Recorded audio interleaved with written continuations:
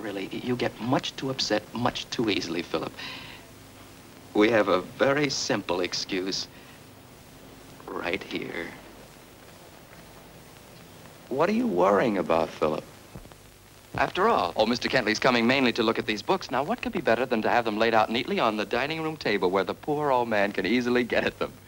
Considerate, aren't we? Most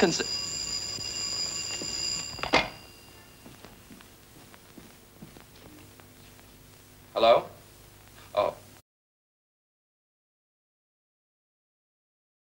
Oh, mine's fine, thanks. Would you mind taking this into Janet? Sure. Why? No particular reason. It's hers. I thought you'd like to take it into her. She's in the bedroom telephoning. Then you'd like David to walk in. Oh, no, that'd be too much of a shock. When were you born? July 14th. Can you really tell my future from that? Of course, I'm only an amateur astrologer. I'm sure you're very good. I do my best. I suppose you want to know if your concert will be a success.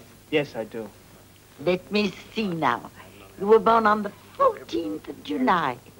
Your Cancer.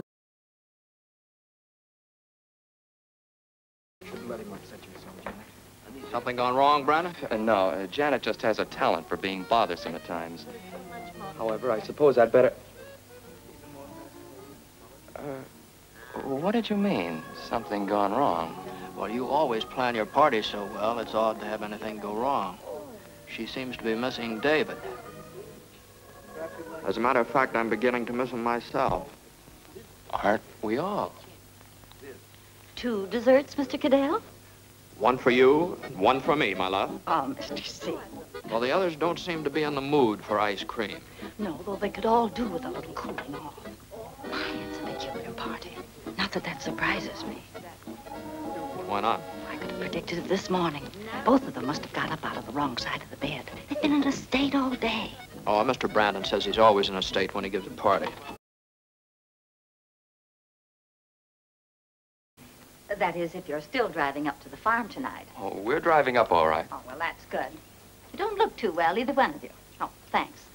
Of course, I could do with the rest myself, but I want both of you to come back in tip-top A1 shape. We will. Well, I'm off. Enjoy yourselves. Don't forget to write. And mind your P's and Q's. Mm-hmm.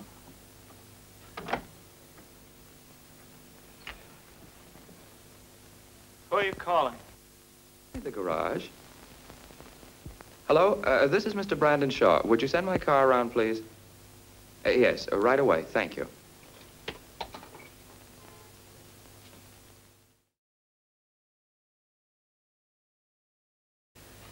And in a way, I'm frightened, too. But I don't want to fence anymore. Oh, what are you going to do? I don't want to. But I'm going to look inside that chest. Are you crazy? I hope so. With all my heart, I hope I'm crazy. Rupert, this has nothing to do with you. It got to. Don't. Rupert. Got to look inside that chest. All right. Go ahead and look. I hope you like what you see.